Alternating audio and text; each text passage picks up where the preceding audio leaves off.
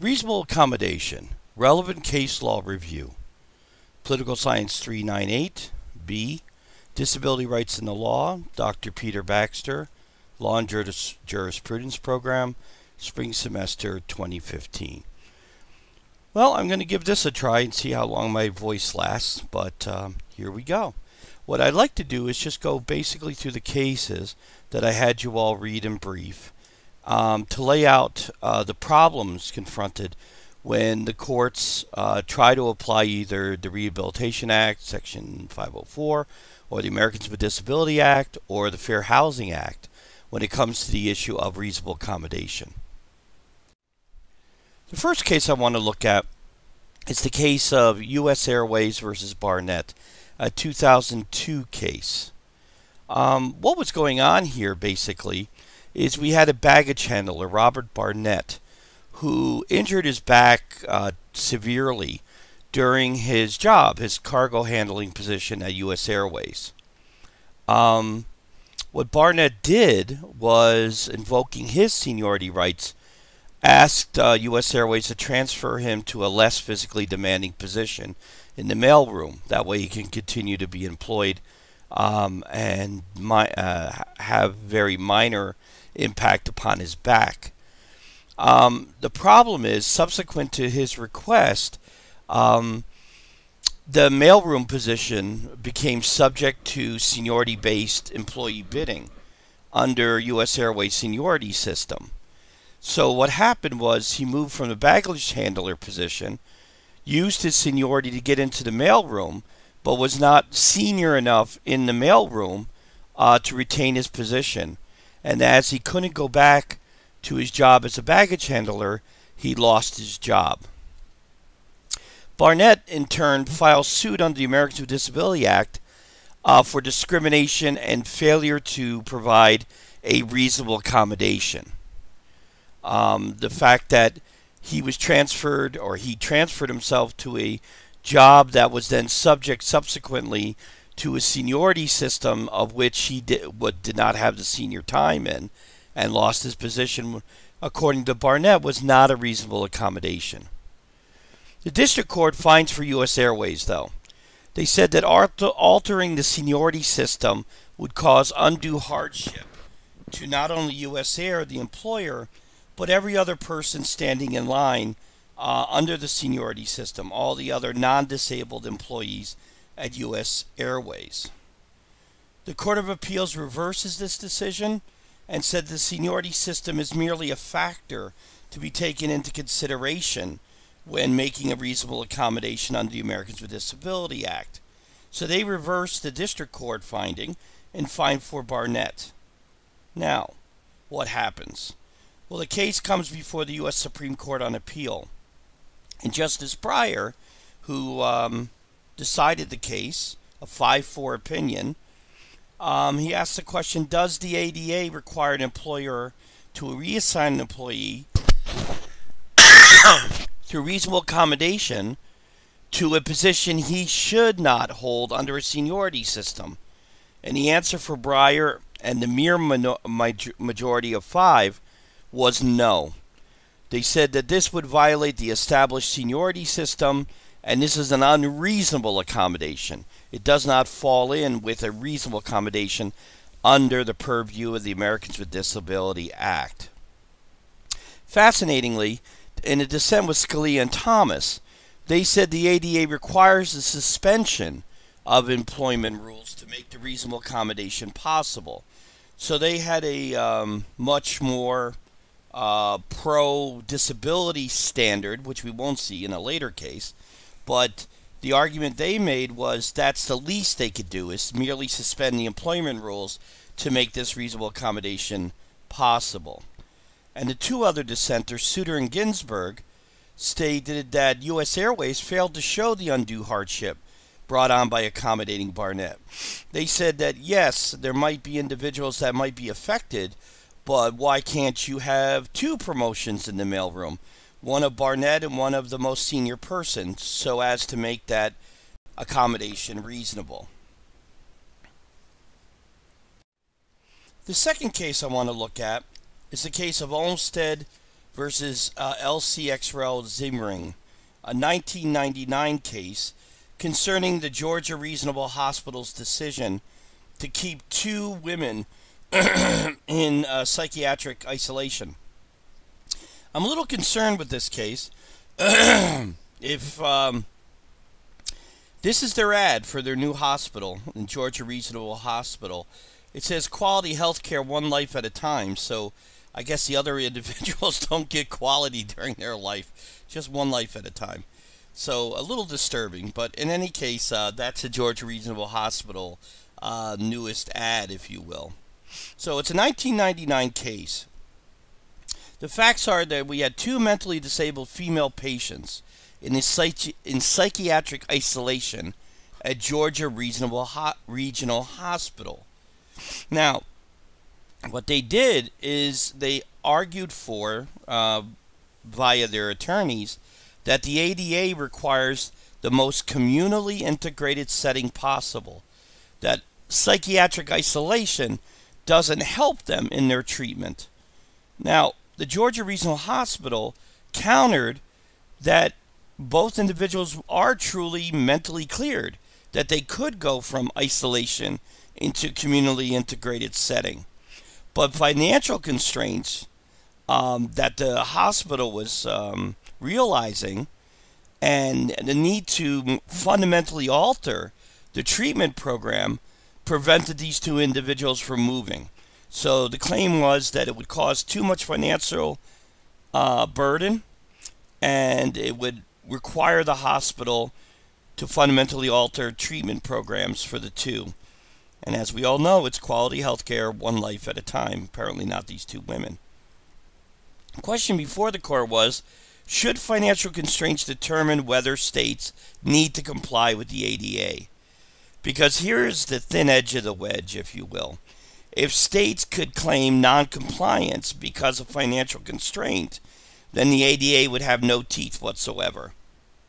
So that was the question before the court. And the court said, no, financial constraints cannot be a determinant in whether the state will be required to comply with the Americans with Disability Act. Now, the interesting thing is the court said even though both patients were placed in communal settings while this case was pending, the issue was still ripe, meaning the issue of financial constraint as a non-compliance tool against the ADA was still a question. So even though the two individuals were subsequently moved from psychiatric isolation to a communally integrated setting, did not eliminate the issue before the court. And the issue before the court was, could financial constraints determine whether a state needed to comply with the ADA? Also, they argued that financial constraints may be significant, and on the financial constraint issue, the court decided to remand the case, meaning send it back down for a more thorough analysis of the Georgia Regional Hospital spending priorities. So they wanted to look into what this hospital was actually paying for, if they couldn't shift two patients from isolation to an integrated communal setting. The next case I would like to look at with you is Nelson versus Miller, again a 1999 case. And it really is disturbing in this day and age that we have a case like this, and actually the case that was to follow. The facts are these. Blind voters in Michigan claim that the Michigan Constitution and the Americans with Disability Act requires that they not be excluded from a secret voting program. The Michigan Constitution assures Michigonians, or whatever you call them, that they could avail themselves always of secret voting. And the question was before the court whether the Michigan Constitution and ADA requires a reasonable accommodation to assure that blind voters could vote secretly. Now, the claim by the blind voters is that reasonable accommodations could be secured to make this happen. to assure that voting would be secret for those who are blind. The court's holding in this case was Michigan's constitutional assurance of secret voting was not in fact violated, since a program did not prohibit personal voter assistance for the blind. So while the blind voters were correct that they should have the greatest amount of secret voting possible, it did not prohibit voting assistance for the blind, an individual to go in with them to help them, and that was good enough. In fact, the court also looked at the fact that children often accompany their parents in the voting booth, and we uphold this as a very positive civic lesson for the young. The argument being, well, what happens to the Michigan constitutional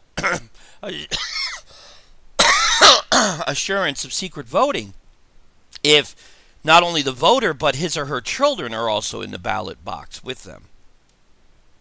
The court stated that though the blind voters were not required to prove that there were reasonable accommodations, because Michigan, in kind of a sour note, turned against the blind in their rebuttal and argued that, well, okay, blind voters, if you want the assurance of secret voting program, then how do we make this possible? Right?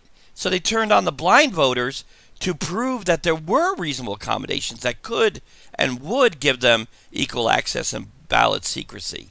Well, the court stated that the blind voters are not required to prove the state's case, that there are or there are not reasonable accommodations. Now, the next case is probably the most disturbing for me, because it doesn't come out of a financially strapped area of the country. It comes out of a federal territory, that being the District of Columbia. And if you look, there's a picture of the Metro down below, Judiciary Square, jury duty, know your rights, good jurors nullify bad laws, you know. So, you know, since this case, there's been a really strong push. But let's look at this 1993 case with the idea that justice is in fact blind. Okay. According to the facts, the District of Columbia has had on its books the summary exclusion of blind persons from serving on juries. If you were blind and you were called to jury duty and you showed up, you were excused automatically because of your blindness. And that's in the Federal District of Columbia. A little bit disturbing. D.C. argues that visual observation is an essential function of one juror's duties. Thus, they stated that a juror must have sight to be an effective juror. Now, the fascinating thing is D.C.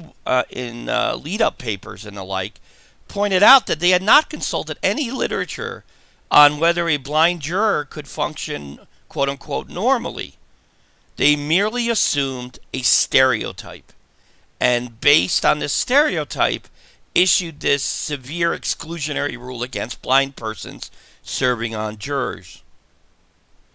Galloway brings suit under Section 504 of the Rehabilitation Act, and it goes up to the district court. The district court holds the following.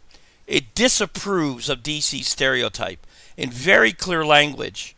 They were highly disapproving of D.C.'s stereotype as a rationale for excluding blind jurors.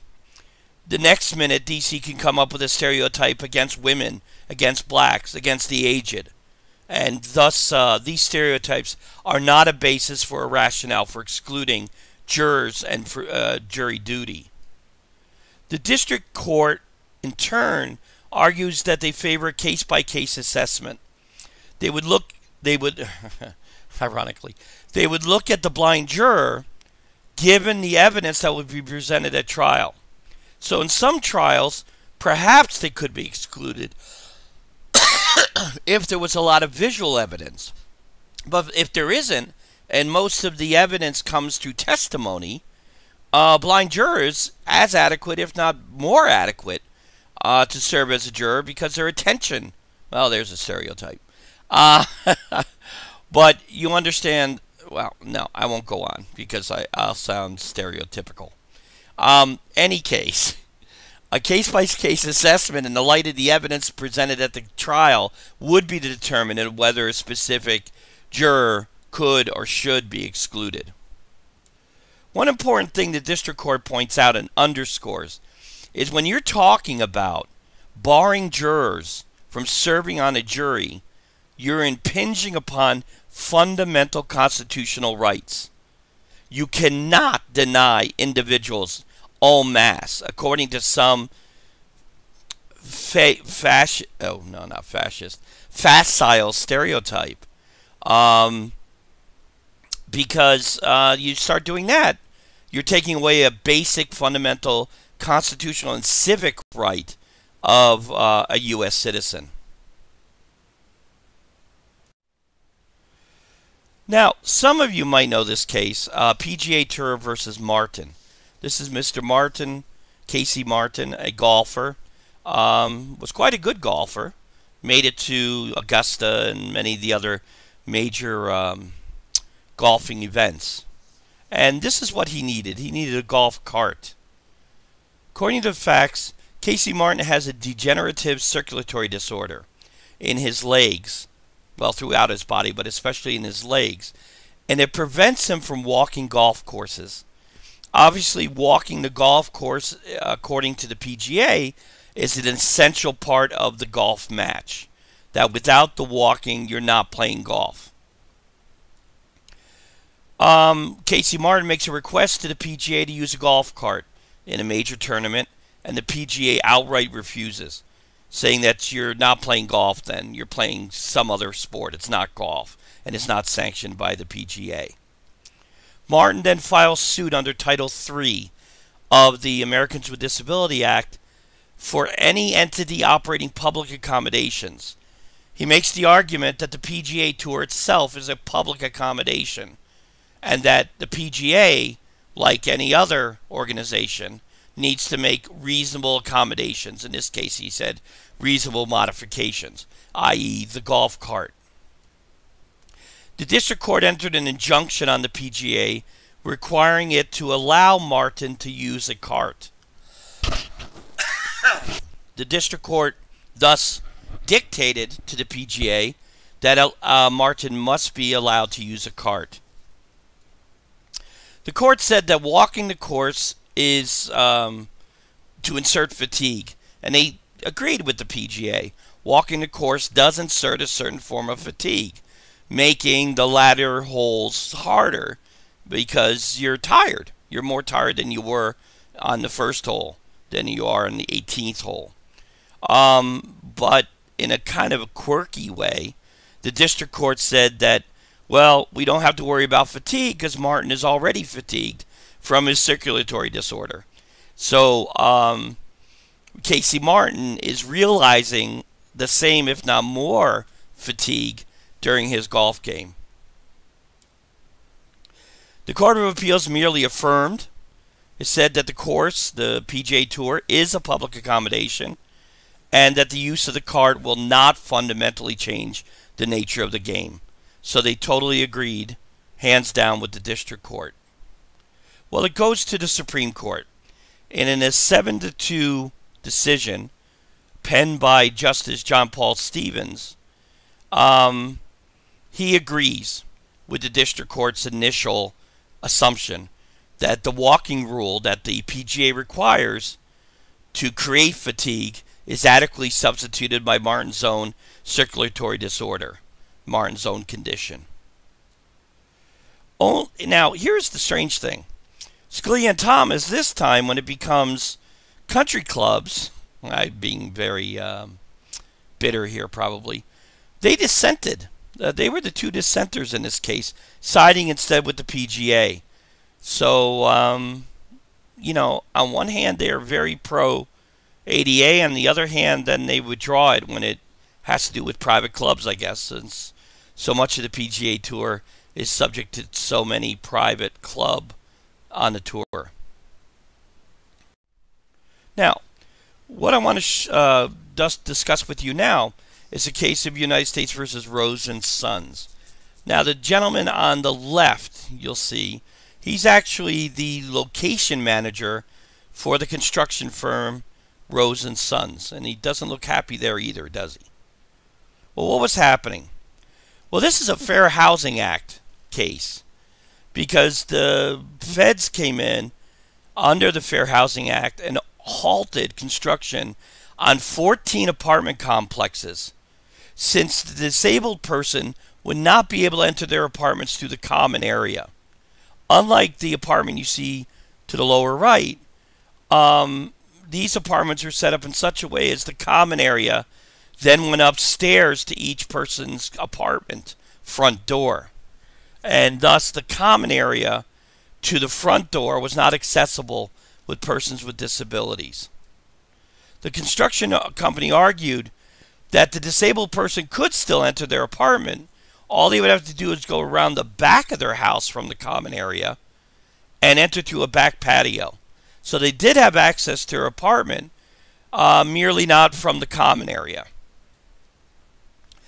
The Fair Housing Act clearly stated that all dwellings built after March 13th, I don't know why March 13th, 1991, be readily accessible and usable by handicapped persons. So obviously it doesn't retrofit earlier buildings, but any building since 1991 needed to be readily accessible and usable by handicapped persons. You notice the date of the case is 2004. Clearly we're within the coverage of the Fair Housing Act mandate. Now, the court here finds that there's irreparable harm to those with disability. And since the Fair Housing Act provides for injunctive relief, these and further apartments that Rose and Sons sought to build, it was in about 3 or 4 different states, 14 different apartment complexes. So it wasn't just a minor situation. All of the current and future apartments must provide common area entrance to persons with disabilities. Something like the apartment you see on the right. Now, obviously that would pertain to the ground floor because I'm not sure if that's a single apartment or a series of apartments. If it is, then it needs a lift of some sort.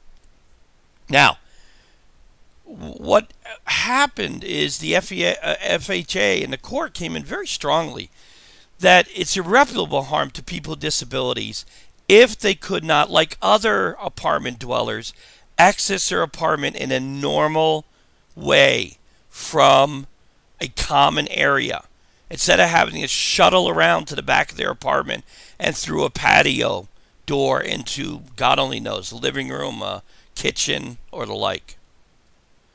They also added, the court, and it was kind of a weary note, not a weary note, a wary note, you know, a clear note, that such construction also adds barriers. And such barriers would add to housing discrimination against the disabled. So it's not a minor issue that an apartment dweller with a disability, a physical disability, should be able to enter their apartment, their flat, from the common area like every other person. The court orders that all construction activity in these 14 complexes be halted until accessibility requirements are addressed and we could bring it back to the requirement, the mandate of 1991 by the Fair Housing Act. The final case I want to look at is kind of bringing it home. At least it brings it home to Rochester. Because the case is a very crazy one called United States versus Freer. And anybody who knows Canadian comedy understands that the 3 gentlemen at the lower right are trailer park boys. Because it has to do with the trailer park. Facts are these.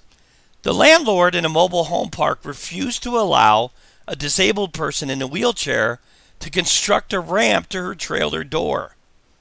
She could wheel up to her trailer, but she wouldn't be able to get into it because of stairs. What she requested was that she be able to construct a ramp to her trailer door. The landlord argued that the ramp would impede trailer removal, so that once the trailer was going to be removed, they would have the further complication of removing the ramp, and it also indirectly obstructed the trailer park's access road. And we know how important those trailer park access roads are, well, according to the landlord. The plaintiff argued that the denial denied her the use and enjoyment of her home. In other words, she could wheel up to her home, enjoy the look of it, but had a very rough time getting into it to use it and enjoy it. And embarrassing, you know. She had to be lifted up the stairs, and her wheelchair lifted up the stairs each time, which is demeaning and embarrassing to a person in a wheelchair. The court in Rochester, New York, stated that the landlord failed to rebut the presumption of discrimination. In other words, the court saw this case for what it was, discriminatory against a person with a physical disability, a wheelchair. So the landlord, the court argued, failed to rebut the presumption of discrimination. Putting it in the positive, or the positive negative, the landlord, in fact, was discriminatory. The landlord also failed to show any undue financial or administration burden, like impeding the trailer removal or obstructing the park's access road.